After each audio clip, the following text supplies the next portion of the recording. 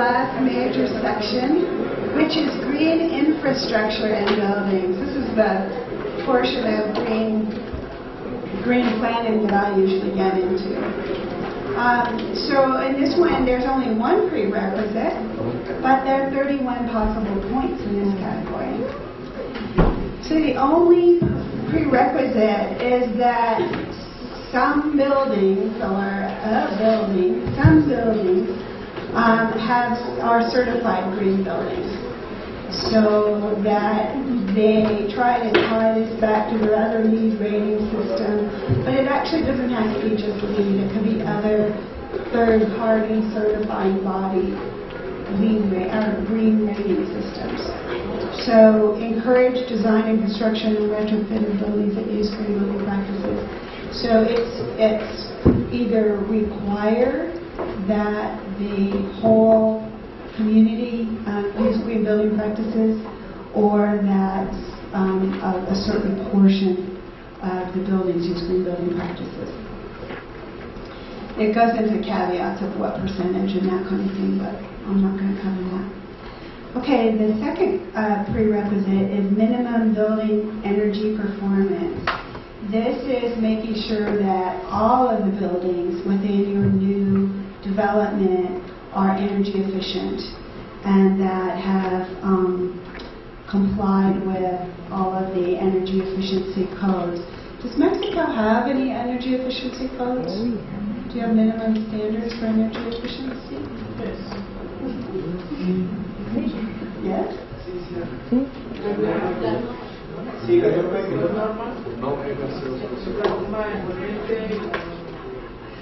So for the United States, the requirement is that we meet this ASHRAE 90.1 2007. What's getting ready to happen with ASHRAE is it's going to incrementally be more and more stringent relating to global warming. So we're still trying to address that, and so we're, as a nation, trying to have these minimum energy standards. What I have to say is that it's very difficult for municipalities to enforce this. So LEED is requiring it, and LEED has been the most successful because it's a requirement. You have to meet this to achieve a LEED rating. And the same is for a LEED for neighborhood design. You must meet this minimum standard. I would think that for you, like for California, they have Title 24. For LEED projects, they can meet Title 24 because it's more stringent than ASHRAE 90.1. So if Mexico comes up with a standard that's more stringent than this, you could probably meet I'm guaranteeing you could meet the Mexico standard, but you would have to demonstrate that it's more stringent than ASHRAE 90.1. Third prerequisite is minimum building water efficiency. So require that all of the building's fixtures within the water using devices within the building comply with the minimum efficiency. And this baseline for efficiency is believe it or not, in the United States, it's the Energy Policy Act, which related to how much electricity goes into pumping water. So they were saying, gosh, we're pumping so much water, we're using so much electricity to this, what if we made more efficient plumbing fixtures, and that would reduce the amount of water we have to pump. So that's how that got into play.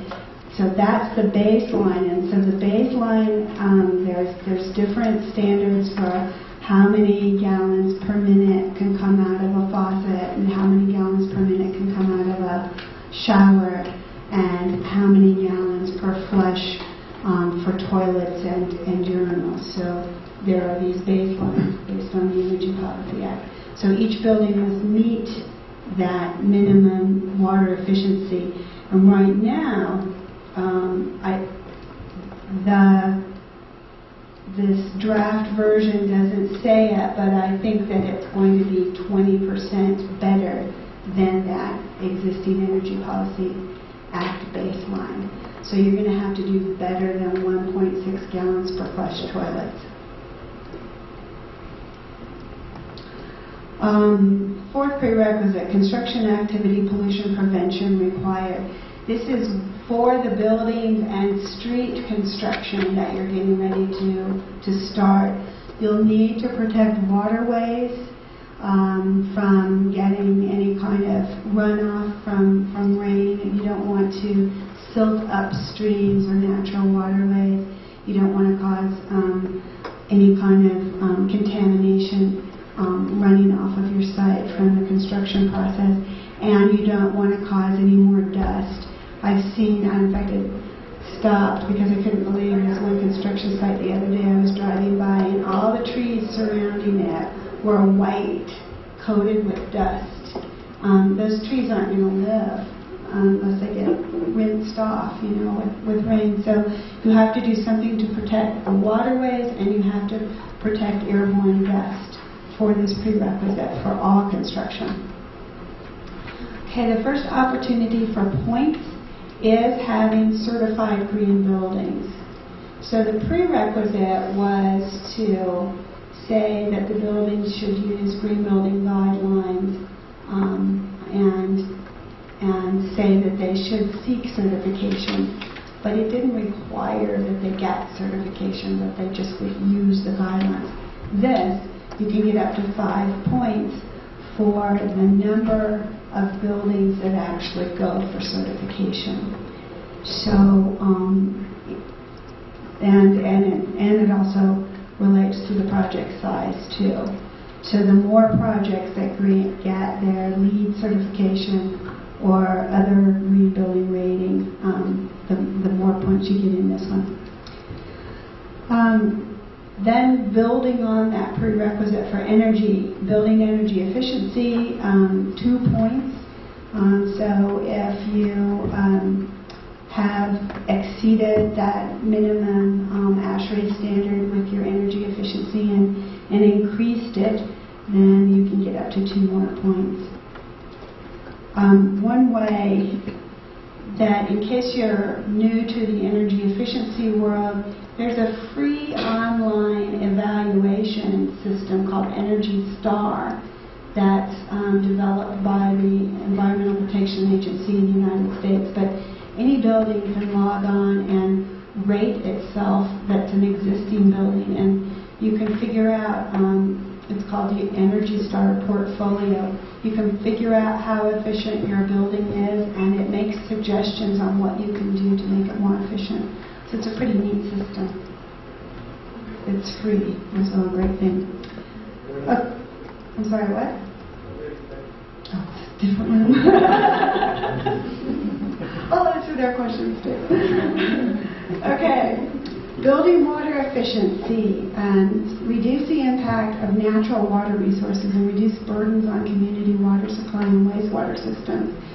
In case some of you aren't knowledgeable about wastewater and water systems, a tremendous amount of electricity goes into to pumping fresh water to buildings, to pumping sewage away from buildings, and to pump water through sewage treatment plants. So there's a lot of electricity component here.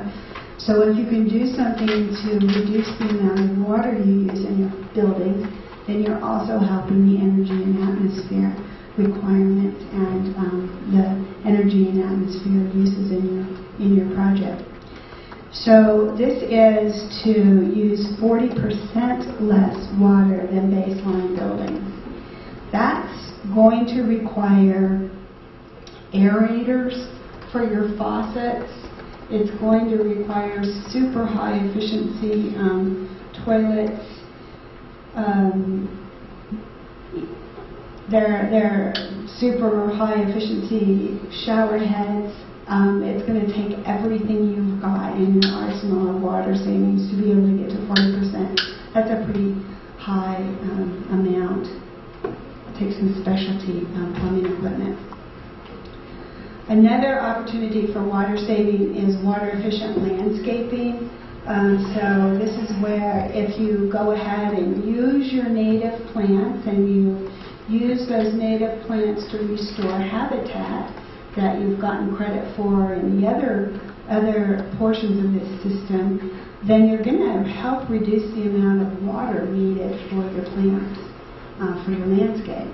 So this is have landscape, but try not to water that landscape with drinking water. So figure out another source of water. Other sources of water can be things like collecting rainwater, collecting stormwater, collecting gray water. So if you just take the water out of your sinks and put that into a cistern of some sort, use that on the irrigation so that you're not using drinking water for your landscape, then you can get this credit. This is just showing you a variety of different ways.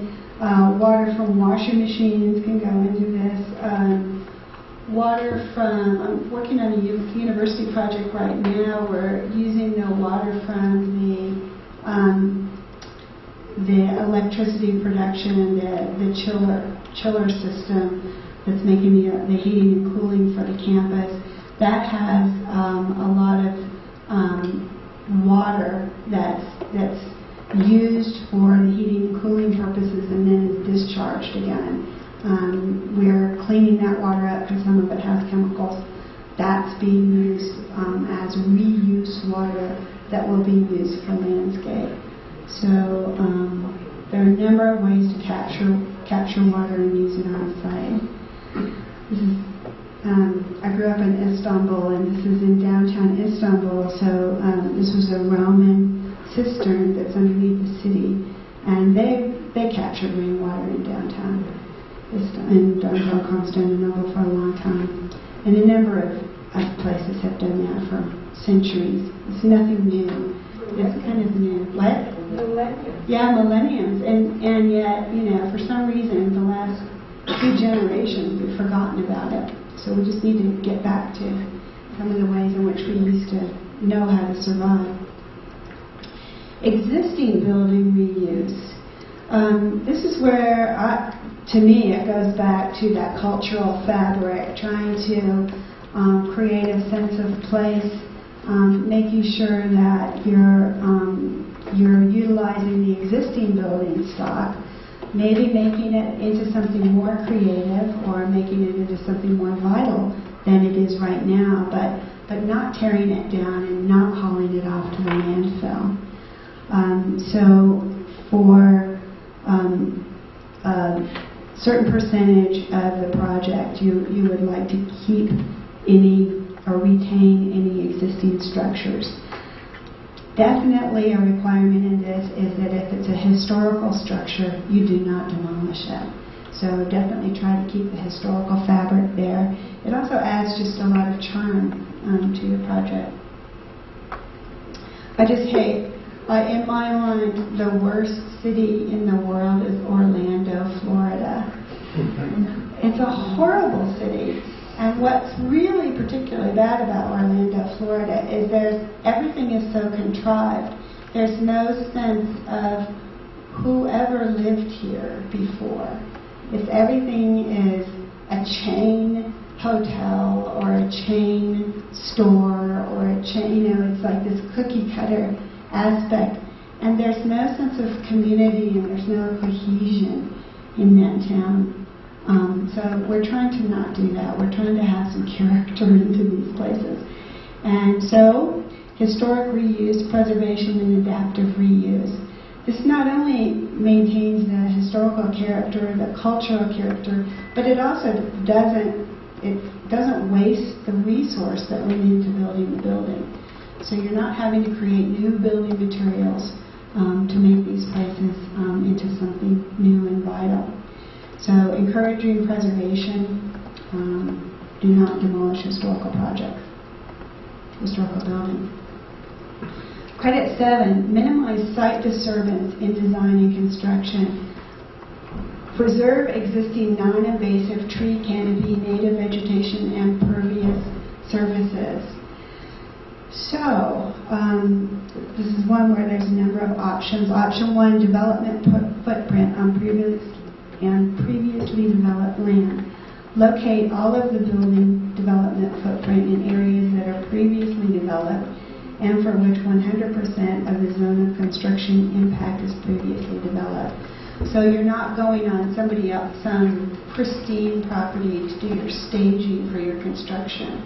A lot of construction sites need some place to store materials and everything. So you're using an existing parking lot or an existing street to do all your staging, and you're redeveloping something that was already there.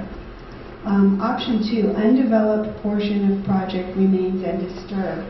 So if you have a portion of your project that's vegetation now and has never been built on, you want to protect that from construction and leave it as natural as possible and protected.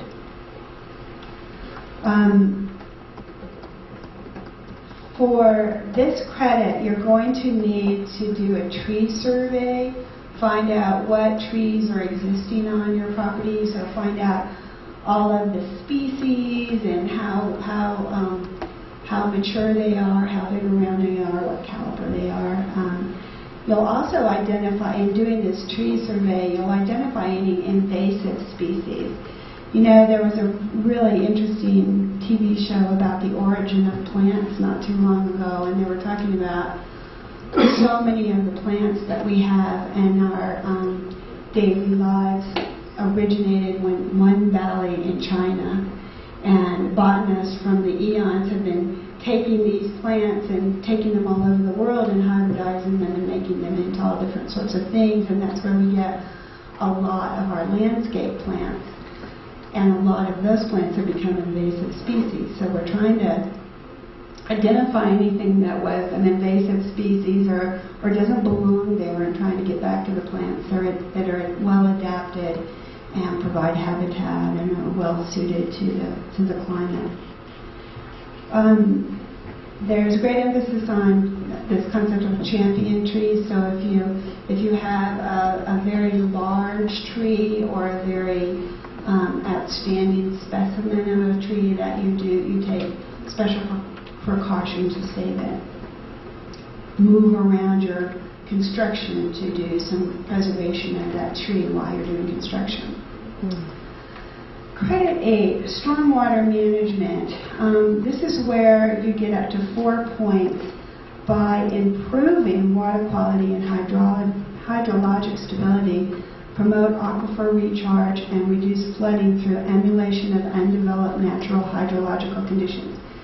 That's a long statement to say nature does it better than we do. Nature is a better engineer, and so nature has ways of dealing with flooding itself that we sort of interfered with. At least, boy, in the United States, we really interfered with it. So this is trying to do a number of different things to promote stormwater management and not letting your development contribute flooding on the neighbor's property. There's a famous development in Davis, California that was the first property. They had to get this huge fight to get this development in so that they didn't have street curbs. They didn't want curbs because they didn't want to speed up the rainwater running off of the street. And they didn't want to have any kind of stormwater chambers. What they wanted to do was use berms, little hills, and swales to slow the water down for their site. And they did all these studies. Are you familiar with Village Homes in Davis, California? Oh, yeah, that's one of the Davis couple. Yeah, I forget her name. Anyway, they did all kinds of studies to show the municipality that they were going to keep all of the stormwater onto their property, and they would not let any off of their site. And it took them years to convince the city council and the board to allow them to do this. They also had another thing where they wanted narrower streets because they didn't want to have these huge, super, super wide streets. And so they had to get the fire trucks to come out, and they had to build their street wide enough for a fire truck to drive in and then open both doors. And they didn't want to have it, they didn't make it any wider than that. So they're the narrowest streets in the city, and they also don't have gutters, and they don't have storm sewers in this development. This development, during a really bad storm, it was a few years ago that came through, flooded the entire city of Davis, California. And this neighborhood not only didn't get flooded, but it took on the surrounding neighborhood's floodwaters and contained it. And so now, in the city of Davis, California, you have to emulate their system for any new subdivision, which I think is a pretty cool thing. What is it called? It's Davis, California Village Community or Village Home. It's Village something, Davis, California. Village Homes, I think it is, Davis, California. Village Homes. I think that's what it is. Anyway, it's a really good development. Okay, so keeping the water on site, you'll have to do an estimate of how much water is falling on there now, and then how much water will fall once you develop it, and have no more water falling on your property, or you get a variety of points depending on how much water you're retaining on your site. So if you were doing some of those other credits where you're reusing rainwater, you're minimizing the water use in the buildings, you're doing the landscape water using rainwater, you should be decreasing the amount of stormwater you generate too. So these play together. Projects that earn at least 2 points in the previous table earn 1 additional point for meeting one of the following site characteristics up to a maximum credit, total of 4 points. So this is one of the places where you're getting extra points by developing a brownfield, or you've developed on a previously developed spot or something. So you're compounding your points, which I think is pretty neat. This is a stormwater management plan. This was a project that was all grass and had a high mowing budget. And this landscape architect said, if you will just give me your mowing budget for a year, I'll make sure that you don't have any stormwater leaving this site, because they were having a lot of water sheet off of their property onto these streets nearby. And so a guy went in and he revegetated this site with native species, and it not only slowed the water down, but it allowed the water to go directly into the soil quicker. And they didn't have any flooding after that, and they had a reduced mowing budget, which was a win-win situation. Credit 9, heat island reduction. Try not to have asphalt paving, and try not to have a whole lot of paving. So reduce heat islands to minimize impact on microclimate, human and wildlife habitat. I think we've all been able to walk across a hot asphalt parking lot and know how you feel as compared to walking across some grass. So we're trying to reduce the amount of heat that's incurred from our development by having anything that's paved be cool surfaces. Some of that is by not exactly paving, but using some other mechanism, like this system in the picture here is called grass pave, but I can't remember the name of the company that makes grass pave. But this is a system where you can actually land airplanes on this stuff and drive fire trucks across this stuff, but the surface looks like grass. And so it's durable. You can have cars and can be used as a parking lot. So this will allow you to use any number of combination of strategies to reduce the heat island, have reduced amount of pavement,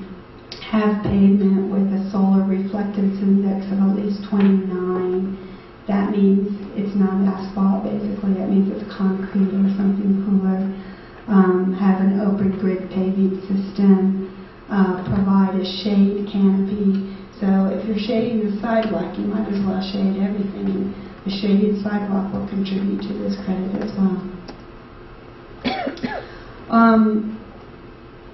High reflectance and vegetated roofs go in with this too. So if you have either a white reflective roof or a roof that has vegetation on it, so that it's not basically not a black tar roof, so that's a really, really hot roof.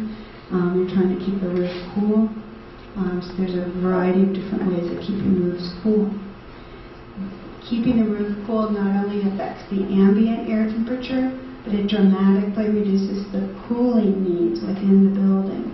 So the building occupants are more comfortable more of the year. Credit 10, solar orientation. This is another challenge for developers, I think, to figure out how to orient all of the buildings so that they minimize the electricity needed or mechanical means to heat and cool the buildings, so that they optimize the passive solar concept within the building. So orienting the streets and the building lots so that they can maximize passive solar design. I think that would be a really fun project to try, to lay it out so that you can get maximum angles from the sun. Also, another friend of mine has used this to make sure he has shading, the street shading as well, proper street shading.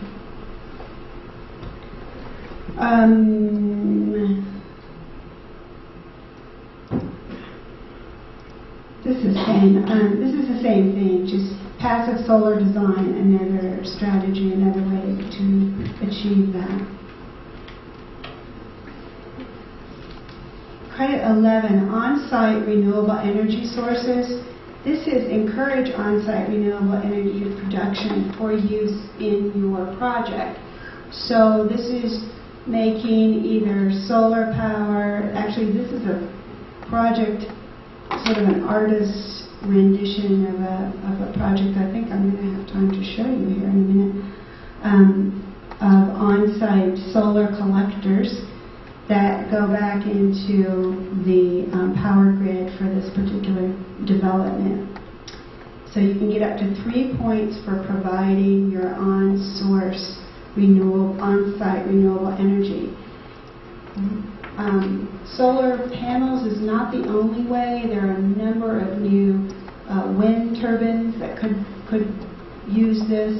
If you have enough property, some big wind turbines might be able to work well, and I understand that there's some incredibly good wind corridors outside of Mexico City that would be great for on-site wind generation.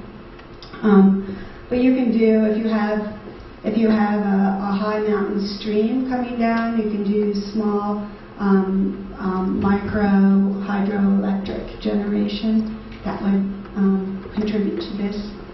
There's a number of things. And then if you do these can also help reinforce the LEED rating for your buildings if you choose to do that too. So you can double dip. Is there any list of non-applicable resources that you're not supposed to use? Like there is one in the construction system? You know, like heat pump or... I don't remember the name of the resources. Well, so the caveat in both systems is that it needs to be making electricity or power.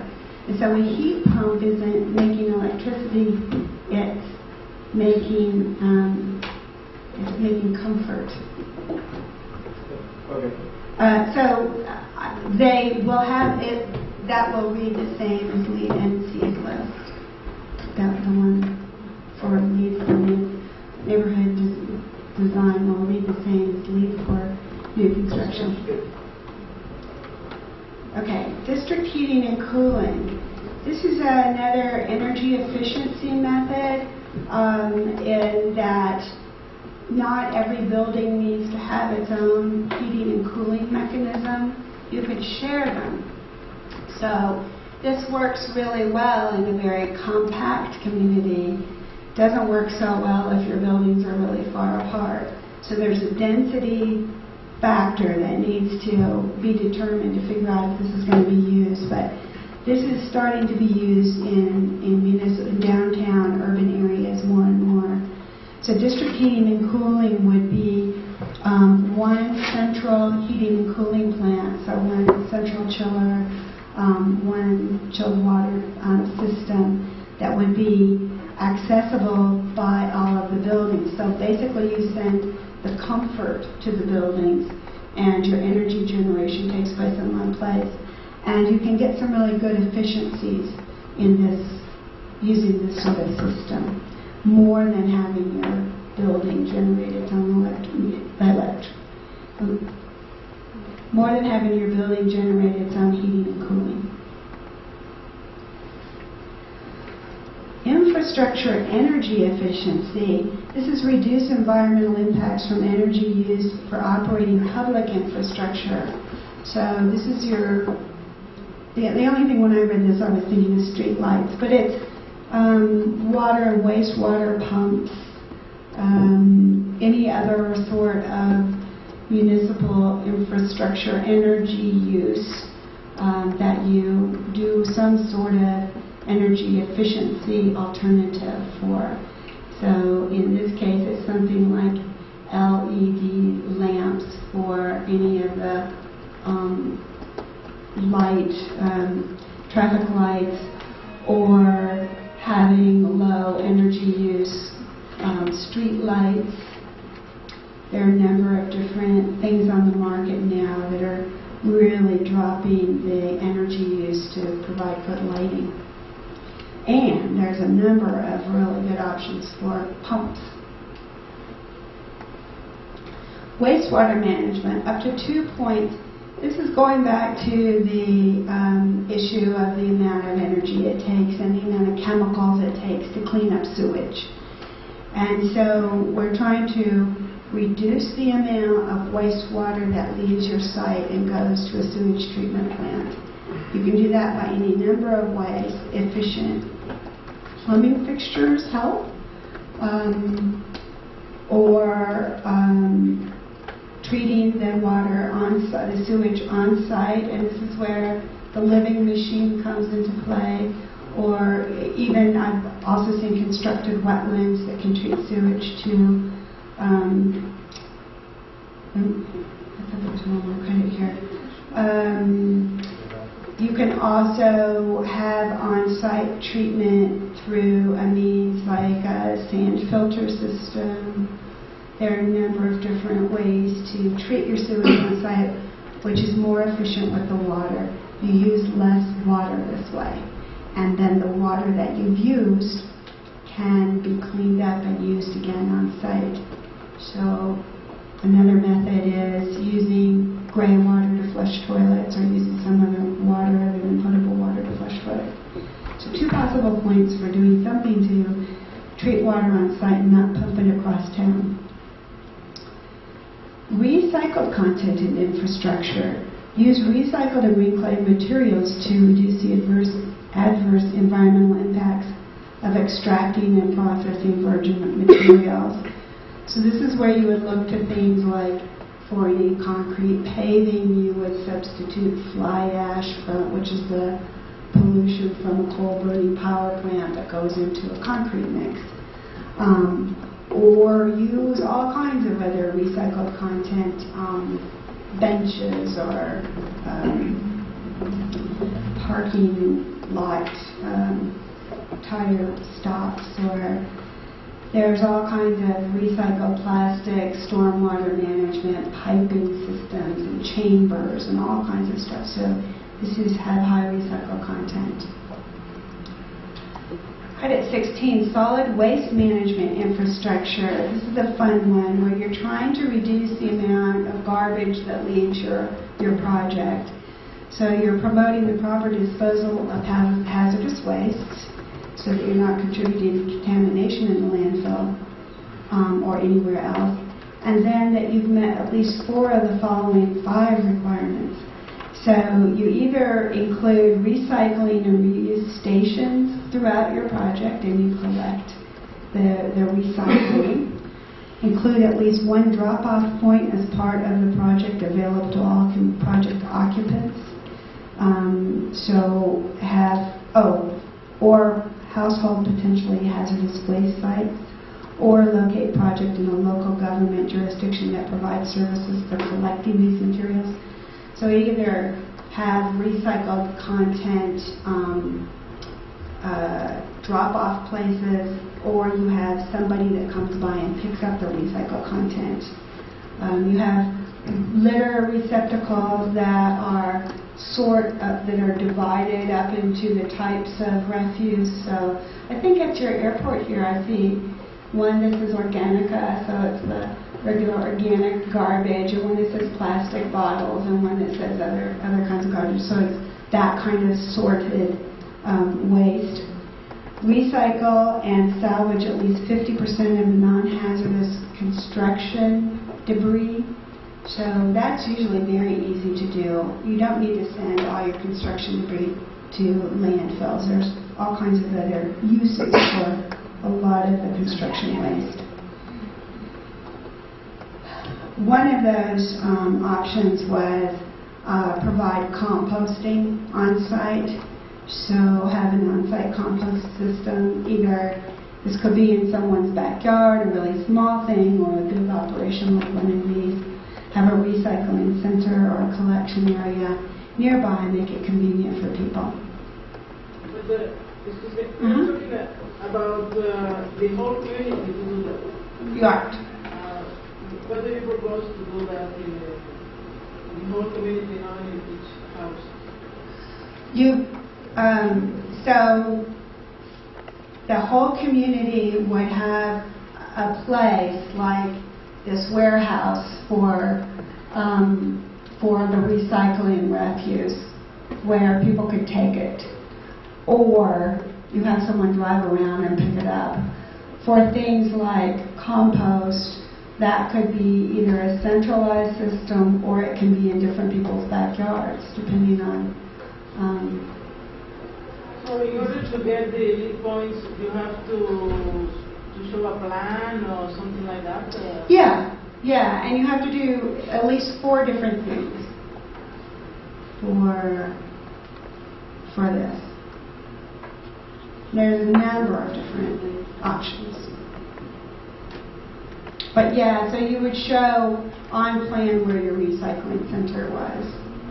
Or you would have a written plan about how someone's coming. Yeah. Either thing would work. Okay, light pollution reduction.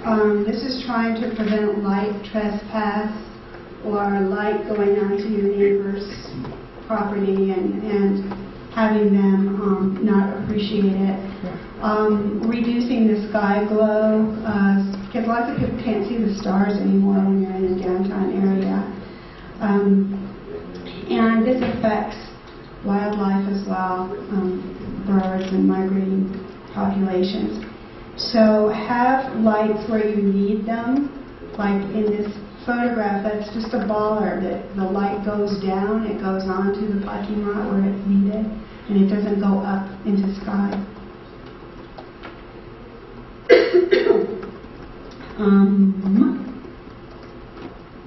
So it requires automatic controls to shut off light fixtures if they're going to be like parking lot lighting or something. They don't want it to be lit all night long, so only during the hours of activity.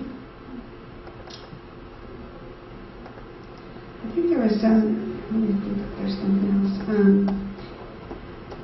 You don't want your lighting from your development to shine on the neighborhood. That's one of the main criteria here. Anything like street lighting would be very limited to none.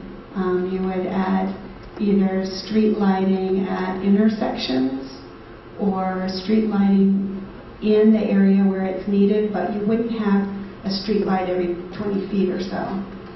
That just doesn't seem necessary anymore. We just have them where needed for safety and access. So that's the green infrastructure section. The last category is offering you 3 points for anything that we didn't already cover. So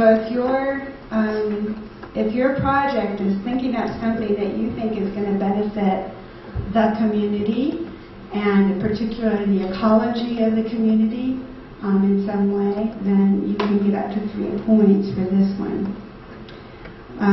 So I'll show you how that works.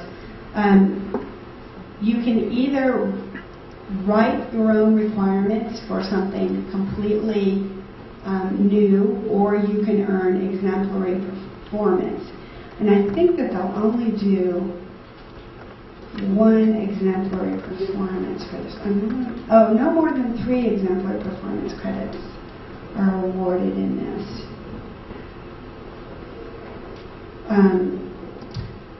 One of these innovation credits is attributed to having a LEED accredited professional on your design team.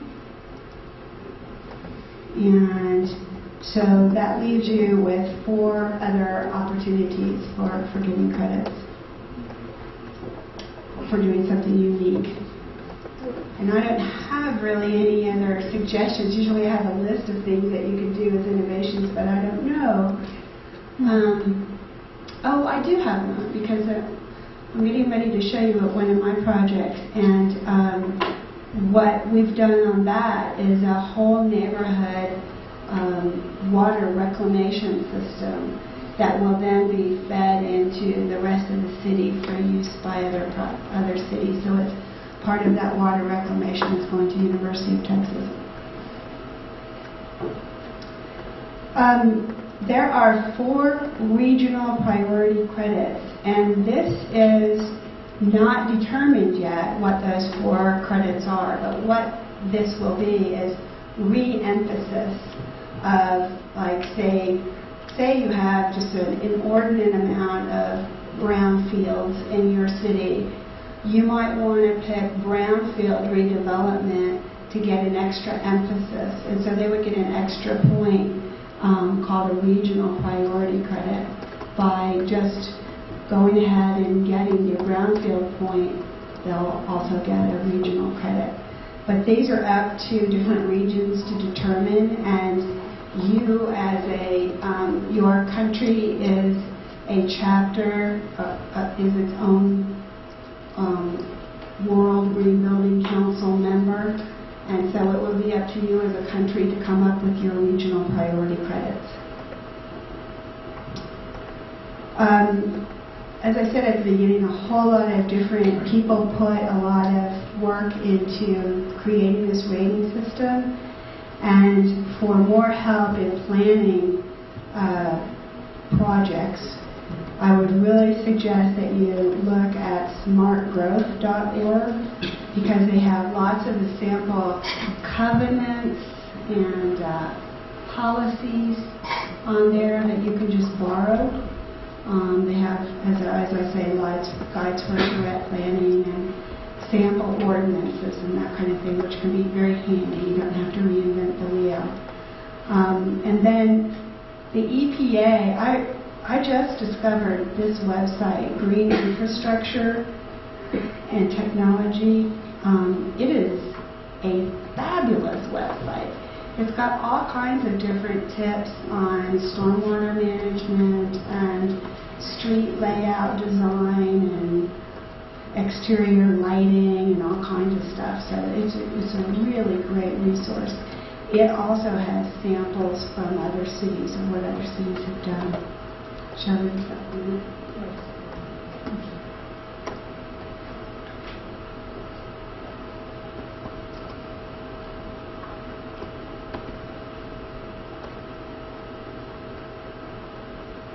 Is that one ruled by the EPA?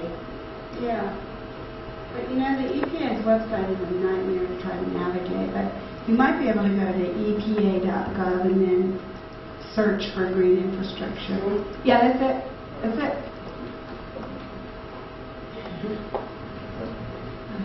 You did that fast. No. Okay, I'll give I'm an Aaron, what I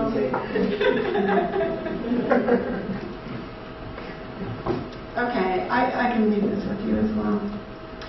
Oh, so this entire LEED for neighborhood design is coordinated by Nora Beck right now from Congress for New Urbanism. And this Congress for New Urbanism has a lot more background into the rationale behind this rating system, and it also, they just have a lot of good information, that's all there is to it, on their website. Other entities that went into planning were, of course, the Green Building Council and National Resources Defense Council.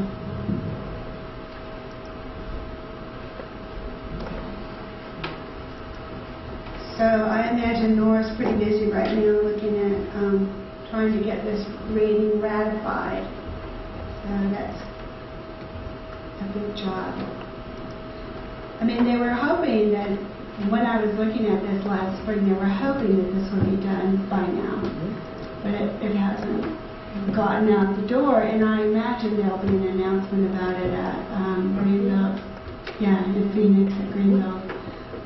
But I haven't heard. I haven't heard whether, because they did have a vote on this. I just don't know if enough people voted and what the comments were. Because they had a comment period at the same time. So I don't know how radically it will change, if it changes, and I doubt it will change very radically because there's just been these little refinements for the last 3 versions that I've looked at for this. So this concludes this presentation of this rating system. Are there any questions about it? When is the final version? I can't say. I mean, I think they're going to have an announcement in 2 weeks, I guess, that in Phoenix, Greenville. But even still, this group has worked kind of as a satellite to all the traditional green building rating systems, and they've done things on their own. And in order to vote on this system, you have to join the Congress for New Urbanism, which any of you can do. But or you could be a member of the USGBC Council. You did. You went through it that way. I mean, I answered the ballot. Oh, okay. The ballot to members. Okay. But I answered the ballot, and then they told us that there weren't enough ballots being answered, and we were going to wait a little more time. And then they announced that we had the amount of ballots we needed, and so something's going to come up in Soon. Very soon. Yeah, because I got that email. And now you can become a LEED AP, like specialized in neighborhood. Yeah, there will be, but they have, they don't, since they don't have the system out yet, they don't have an exam yet or anything. But that is the plan. That would be part of it. So you would be able to go through the same system, have a specialty in green and D. So what I thought I'd do, since we finished a little bit earlier, is show you. I know. I think she bullied us. I know I did. I'm sorry. I went so fast and I cut out a whole lot of things, but I can provide this. Well, you already have electronically the expanded version to know more about this. I think it's more accurate than what I presented. But what I thought I'd do is show you this one project I worked on that has more pictures that might be more interesting.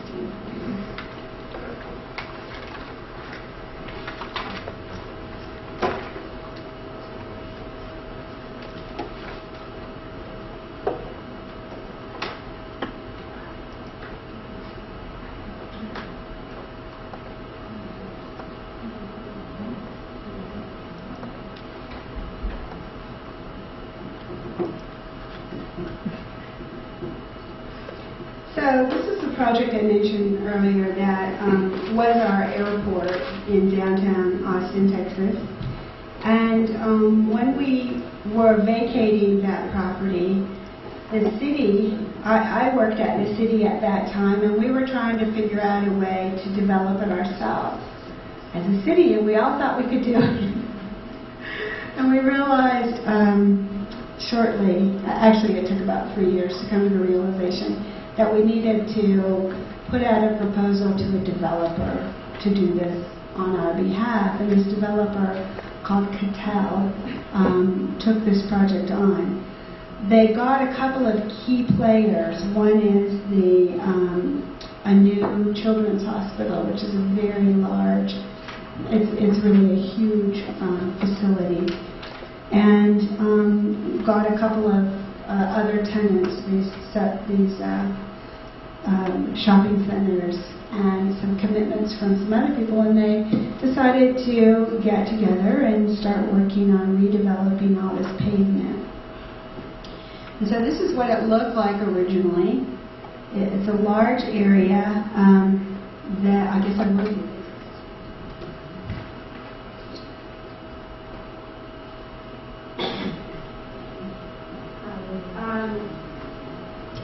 This area over here is the interstate highway, and you can see this is downtown City of Austin. This actually is a pretty old picture. It's quite a bit more developed, and the downtown is quite a bit bigger now too. But that's the major interstate highway going through, so it's adjacent to the interstate highway and within a few miles of the downtown city. There were actually 3 airports there, the public airport and 2 cargo airport and a private airport. All of them moved away. And so the first, so this has been done in, I think it's going to be 4 phases now. The first thing to start was that they auctioned off a number of property, well, they held a number of different design charrettes, and these design iterations. I attended meetings for 3 years, and we didn't get very far in, laying out streets and all that kind of stuff. It really took getting the developer involved to actually make this start happening. And they laid out the neighborhoods and had the core tenants. One of the core tenants is the hospital, another is the shopping center, and they had them commit to where their spaces were going to be, and then they laid out how the infrastructure was going to work. This all had to make sense for both the City of Austin as well as for a new developer to come in and make a living on this. We wanted to create economic development, and this area, East Austin, is the area of town where historically has been a poorer section and has had less infrastructure and support in the past. So it was necessary to make this into a real amenity and focal point for this part of the city. They wanted it to be compatible with neighborhoods. The reason why they moved the airport was because these neighborhoods were there, and they wanted the neighborhoods to be good neighborhoods again.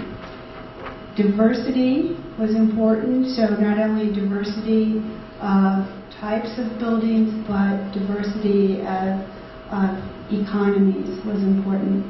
And there was an overwhelming desire for sustainability, so this had to be a green community well before the concept of LEED for neighborhood design. So back in 1997, we started these focus groups with all the surrounding communities to try to figure out what to do. I mean, at first we were thinking of all kinds of different uses other than a neighborhood. Then finally we vacated the entire site, so the planning started before the site was vacated.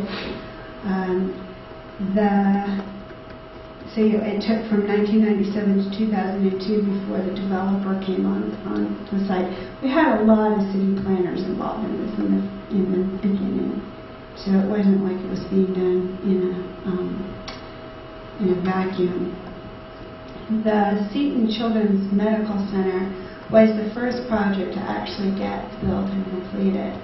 And so they built a very large hospital, and all of the streets to access to the hospital were built. And the district heating and cooling system was built at that time by the city. So the city owns the district heating and cooling system.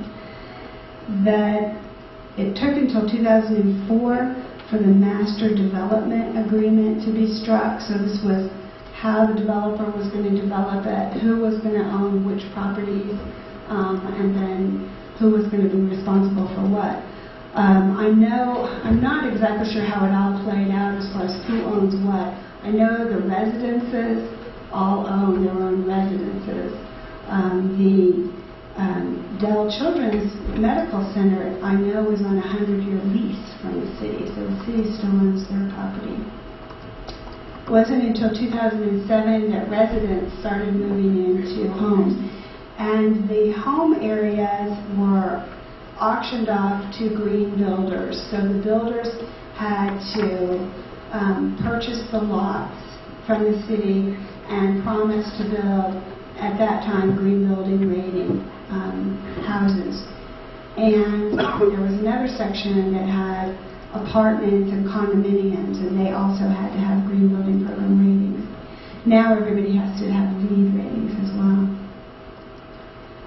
So this was 711 acres. It was a brownfield because of the contamination from the airport. It's breaking out to 4.2 million square feet for commercial use, and approximately 10,000 people that will be living there. 25% of the homes are affordable homes, so that was a requirement to have this too. There was also a requirement for open space. Most of the neighborhoods in this section of the city didn't have many parks or open land, and so there was a wonderful trail system that was designed, and some parks and recreation facilities. There's a picture, I can't remember if we have one of the old wooden airport hangars, which was a curved structure, became the shell for music performances. So they utilized a lot of the existing materials. So there are walkways throughout, and they don't have the plan, or they don't have the buses yet, but there's supposed to be a small bus system because it's quite a walk from some of the residential areas over to the commercial area. So we'll have a little bus route connection. And pretty soon there's going to be a mass transportation line coming down I-35 in that section, and there are currently buses that run through this neighborhood too. So the green space is already developed pretty quickly. They have not built out all of the streets yet, but the streets have all been planned for walkability. The streets all have been planned to have safe bicycles, and to have large spaces for groups to walk in. The neighborhoods, I'm a little disappointed in the way in which the neighborhoods got planned. They've kind of stuck all of the apartment buildings in one section and the single-family homes in another section. I mean, they did a fairly good use in the single-family homes of having larger homes and smaller homes in patterns. But they do have carriage house units, which means like a smaller unit in the backyards or the alleyways of the larger houses, trying to build in that diverse economic structure. There are a variety of employment centers, and this is very close to a number of employment areas. It's very close to University of Texas, so there will be a just one stop on the metro when it actually gets open. It's been planned for a long time, but it's not actually running yet. Their University of Texas itself is building a medical school on this property, so there'll be that, and they're also expanding a large research center, so there'll be that in this development, and then there are a few office buildings and a big retail area. Yeah. Have they thought, or are they about the population that's going to inhabit this project? Is there a number, a projection of the number, or is it just a They have projections of the square feet, so that they'll know the density, but yeah, they know that they were expecting at least 10,000 people, residents.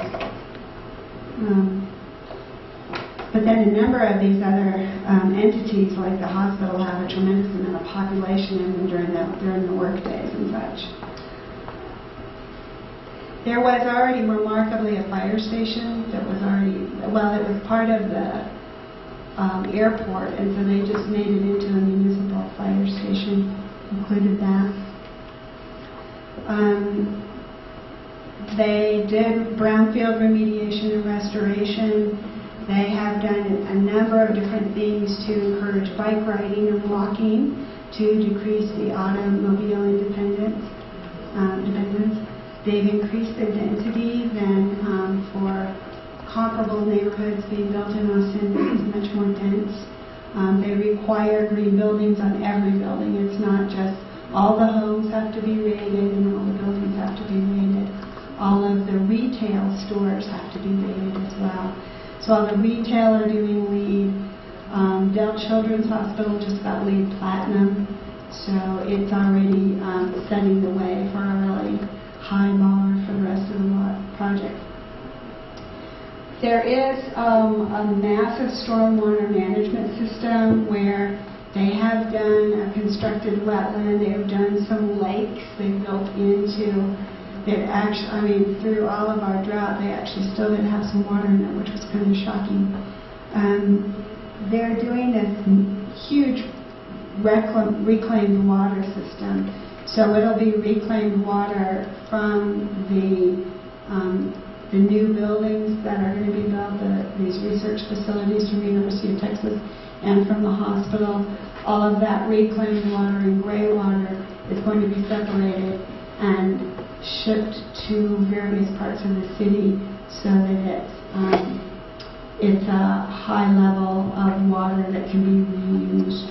So it's been filtered and cleaned up to a certain degree so that they can use it. Oh, and so there's a central heating and cooling plant that I think I have some slides on. So this is the transit-oriented, compact, walkable, mixed-use community. There will be a commuter rail coming. It's very close to UT, and there is going to be this rail that goes out to our airport. I want to cover all of these things. They really are trying to emphasize diverse demographic. They have already planted a tremendous amount of trees. So their goal right now is 15,000 trees, but they're hoping for more than that.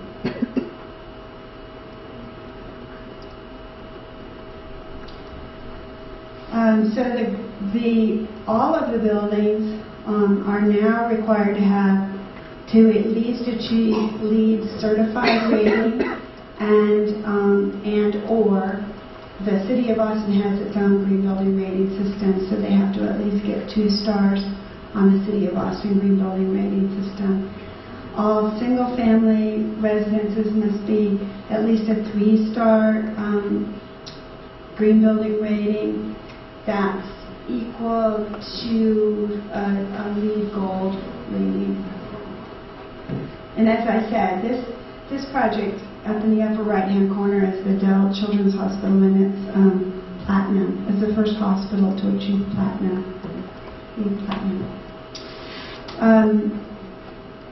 The first green, well, Austin, well, I don't think I need to talk to you about this. This is about the green building program that Austin. We were trying to reduce the amount of power plants that we needed to build for the city, and we decided to expand that to be an overarching ecological statement, and created the first green building rating systems in the United States.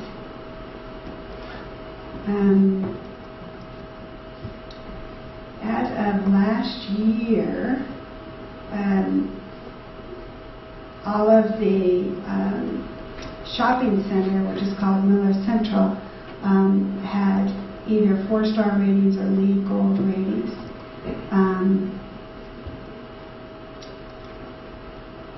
CTECC is it's a government building. It's better just to explain. It has a LEED Silver rating. So we're already on the way to actually getting everything up and rated. So all projects at a minimum achieve at least a 15% energy efficiency. They have 15% water use reduction indoors and 50% construction waste diversion. All of the projects use cool roofs. These are requirements for the covenants for the projects. Low emitting paints and coatings and native landscaping. So with LEED, that's an option. For the covenants for this development was a requirement.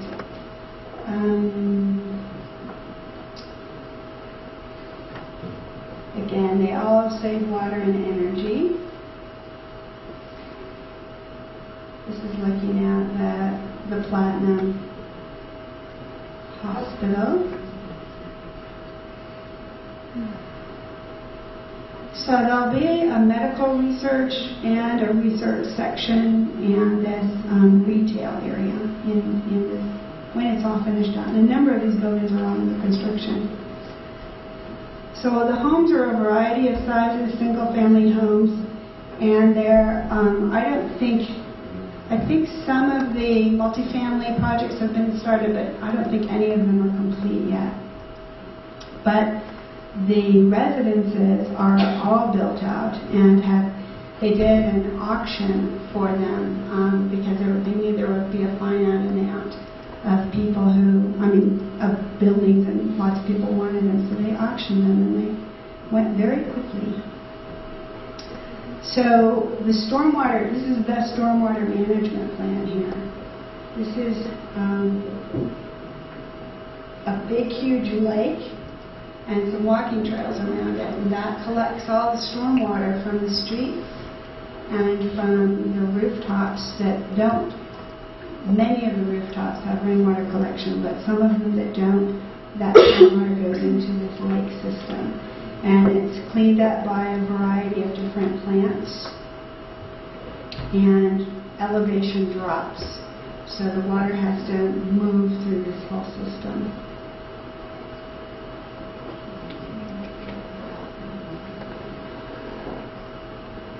So 15,000 native trees are being planted, and it was interesting, they relocated. The entry to the old airport was lined in trees, and they didn't just mow those down, they relocated them, and they dug them up and moved them for a while, and then they placed them on parts of the property. So a lot of these are very mature trees that are going in. I know people that go over there. Lance Armstrong goes over there to ride the bike trails throughout the system. This is part of this water reclamation system. So this is a huge system that's this is not built yet, but it's going to get all of this wastewater, filter it a little bit, and then send it out for use before it goes to, they're hoping that none of that has to go to the wastewater treatment plant. So one of the innovations is this very large heating and cooling plant. Heating, cooling, and power, and that's already up and providing all of the power for this community. And it provides, it's not going to provide the heating and cooling from the residences, but it's providing the heating and cooling for the commercial properties. And we also have a think tank about energy that's being developed out here. So we're trying to think up ways of having more energy conservation as a city to try to develop economic development. So there are all these different entities that are involved in this think tank and brainstorming situation to come up with energy efficiency technologies. Commercial but this is about why it's more efficient to have central heating and cooling plants.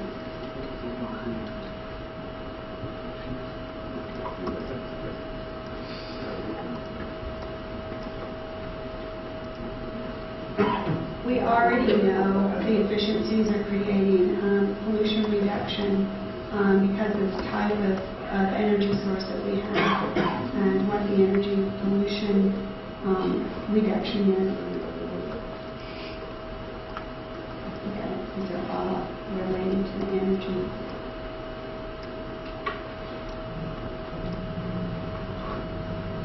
We've already had Rick Rodriguez come. Yeah, but that's a long time ago. Oh, his picture. I know. It is. He was much younger then. He's been out a couple of different times because I know that he came out during the planning of Dow Children's Hospital, and he came out for the platinum ceremony because how come they need this platinum ceremony, and then when they were planning the LEED pilot project. Okay, so this is summation, transit orientation, increased density, retail and employment centers, walkable streets, 25% housing that's affordable, 20% open space, extensive stormwater management system, hike and bike trails, native landscaping, trees, reclaimed water, central heating and cooling, and all the buildings are rated. That's it. Very interesting.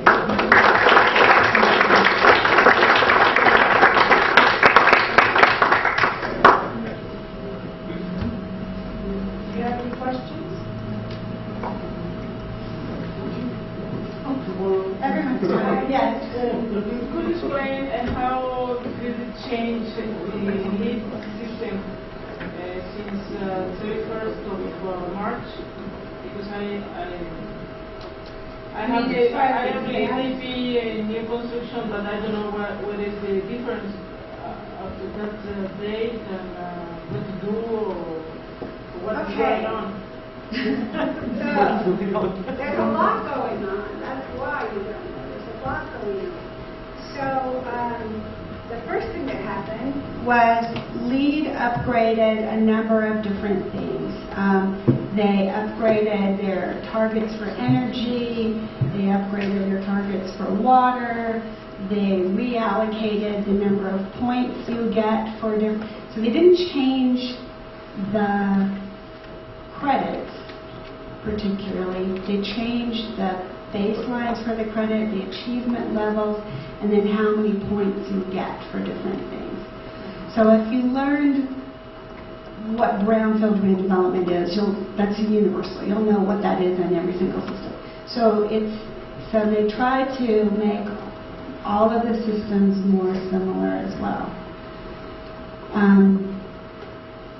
Every rating system now is based more or less on the 100-point system, because it used to be some of the rating systems had 70 points and some of them had 90 points, and so they're trying to make it more uniform that way. So let's all say 100 points, and they try to re-emphasize what environmental impact the different credits would have. So that's why they gave you more points for renewable energy now, that kind of thing. So they try to evaluate the things for the contribution you're making to the environment.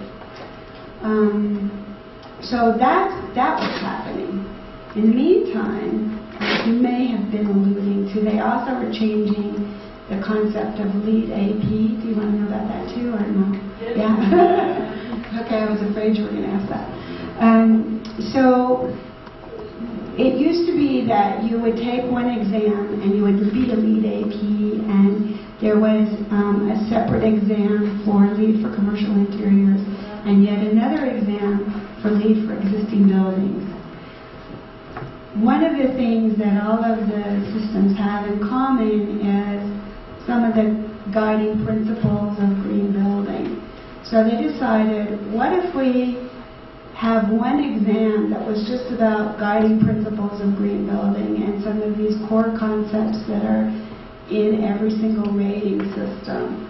And we'll call that the Green Associate Exam, so that you will have a familiarity with green building and the LEED rating systems, but you won't have an intimate knowledge of them, so that it would be, you would need to study more to be able to be a practitioner. So they created a different exam for practitioners. So then you'll have a specialty exam. So for LEED for new construction, that will be one specialty exam. For LEED for neighborhood design, that'll be another specialty exam. So there'll be LEED for operation and maintenance will be another specialty exam. So there'll be all of these specialties. The LEED for homes will be a specialty exam. Everyone's going to be required to first take that Green Associate exam, one exam, and then take a second exam for your specialty. And then you can have more than one specialty. What happens if I have already the LEED AP in new construction? Okay, so if you have a LEED AP in new construction, first of all, you don't have to worry. You will be grandfathered in. At the moment, they are hoping that people will upgrade to these specialties, but they haven't required it. They're not saying that they're going to, like at one point they were threatening to take your LEED AP away unless you did this, but they're not going to do that yet. I mean, they haven't made up their mind what is going to constitute a LEED fellow, but you would be eligible to be called a LEED fellow. That's what I'm counting on. I could be a LEED fellow. So that particular part, what a LEED fellow is and what you do with your existing LEED AP, they haven't exactly refined. Yeah. So if you're a LEED AP for say 2.2, and You're now still we have a LEED 3.0, you don't You're have to make any. still a LEED AP, and you don't have to make any changes. But you have to, you have 2 years for enrolling in the credentialing maintenance program. Yeah, they want you to do this, maintenance program, right? Go ahead. Yeah, but you have to, right now you're a LEED AP, you stay as a LEED AP for the rest of your life, but if you want to upgrade to the LEED AP for new construction and design, or whatever you want to know the system, you have 2 years. So you can enroll in the credentialing maintenance program, which basically means you have to take some courses or some credits a year or something. Continuing education is what they're considering this. So they would like you to, they're modeling it along the AIA continuing education, which you have to take a certain number of continuing education units per year to maintain your AIA status. It's just like that. You can take courses that provide, like with AIA, all those courses cost money for AIA as well, but some cost more than others. They say if you attend the conference, the annual conference, that you will automatically fulfill your credits for that. But so there is this credentialing component coming up. But you don't have to take another exam. Not yet. I'm going to say not. You have to, right? Like if you take longer than 2 years to enroll in the credentialing thing, you have to retake the exam so you can be in LEED AP+. There's controversy about that. I've been reading a lot of lot of blogs about You it. haven't had to take another exam, or have you? But not since I quit being faculty. With faculty, you had to take every exam, every single one that came along. So no, this year I haven't needed to take any exams. But so no, I mean at the moment, my personal opinion is it's being debated so hotly about this credentialing program that I think they're going to give a little bit on it. That's my theory. This is the GBCI website. Yeah. So on the green, it's now the credentialing arm of Green Building Council is called GBCI. They have their own website, gbci.org. That's the good website to go to understand what the requirements are now for becoming a LEED AP. They have a handbook, finally, as of a couple of weeks ago.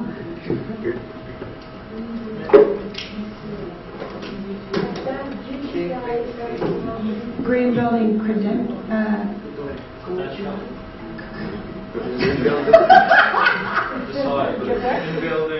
Certification Institute. Thank you! It's too late for me to think anymore.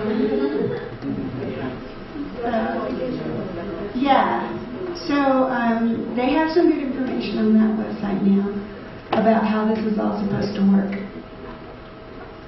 Any other questions? Yeah. Is there any other similar organization trying to develop some sort of the same rating system that you probably are as the Green Building Council? Yes. There are a number all over the world. Europe has about 3 different systems. And ISO is trying to start kind of a system, as a standard, a standard. Now that won't be a third-party rating, but it'll be a guideline, I think.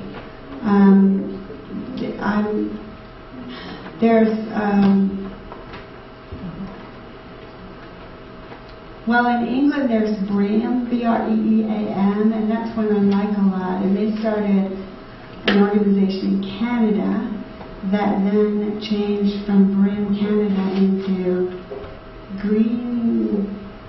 I can't remember. So Canada has one. A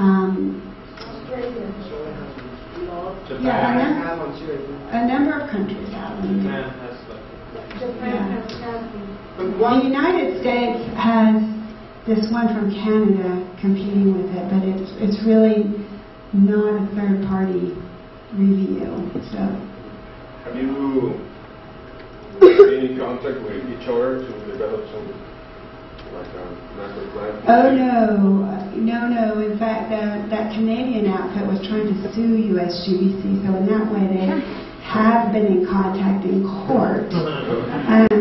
But in my mind, there's the ISO, and there's another international standards organization that's working on green building international standards. It's different than the ISO. And a number of different agencies are working to try to come up with something standard. But, I feel it's really important to not do an international standard. This is my personal opinion. So this is not, just take this with a grain of salt, but I feel that it's sort of like language. There are certain things that aren't universal, that can't be communicated in every single language. And I feel environmental responsibility is a similar thing. You know what's important to your community, and you know what's important to your ecosystem, and it's not the same thing that's important in Australia. It's not the same thing that's important in Seattle. So you're suggesting that instead of we study the LEED program as Mexicans, we should probably take our own plan, our own rating system for our community? For Mexico, yeah. There's a local rating system para Secretaría del Medio Ambiente.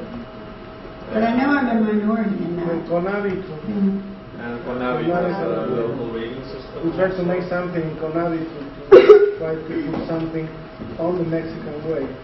But it's different. Try to make here in Mexico, like United States, they try to, everybody put something to go to the same place. Here in Mexico, we go to a lot of places different, so it's so difficult to try to put in only one system. But we are trying. I understand. We have a green building council in Mexico. The point of LEED is that everybody's supposed to be supporting the system and providing feedback to the system. So that's how they develop it. Voluntarily. Exactly. Voluntarily. So the problem that we have in Mexico is that we haven't been able to, reverse results so we can work together and make LEED a local system instead of being a national system.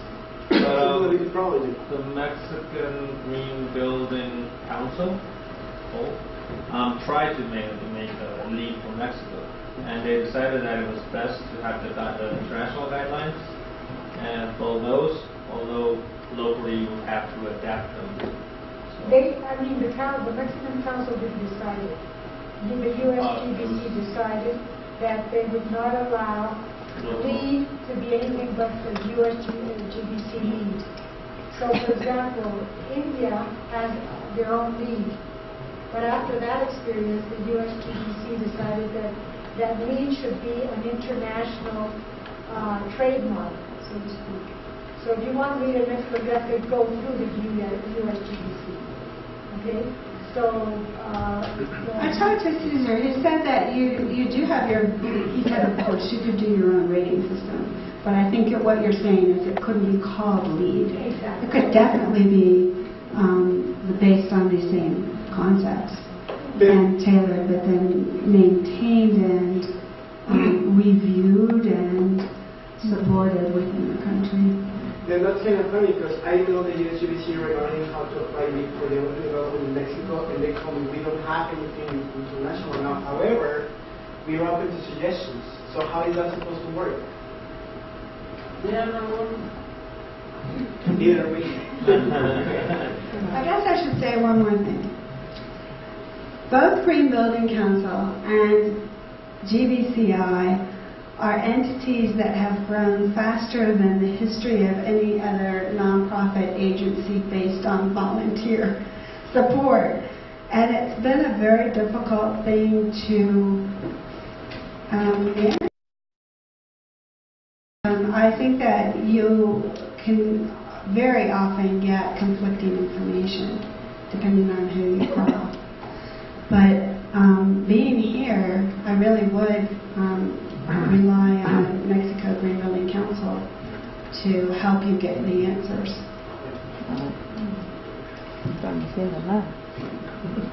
So, any more questions? Thank you all very much.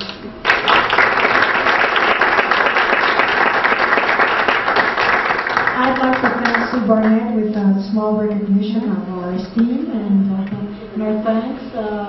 It's a small diploma for her very inspiring achievements.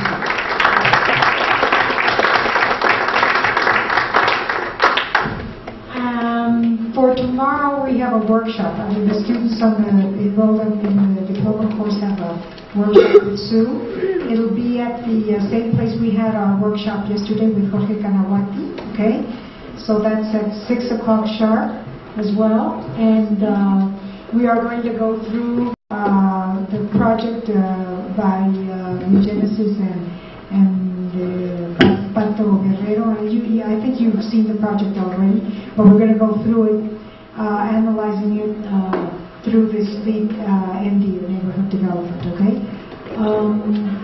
So, well, that's it, folks. See you tomorrow then. Thanks very much.